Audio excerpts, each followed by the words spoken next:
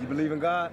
Certainly. Believe in Death Row East. Everybody rap. We don't rap. We rap to make money. We do business. Ain't no other record company out there that sold as many records as we did. We outsold Bad Boy, LaFace, every black record label out there, we outsold them in 1 year. And I'm a convict, and my homeboy just got off a murder case. So that tell you that it's pure talent, no hype.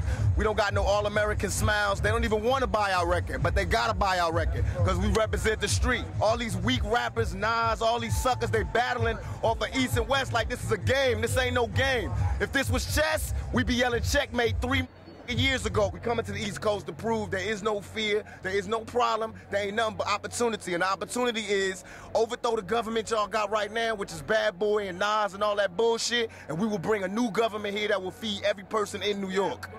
Cool, man. All right, man. Peace. Thanks a lot. Take care. Peace.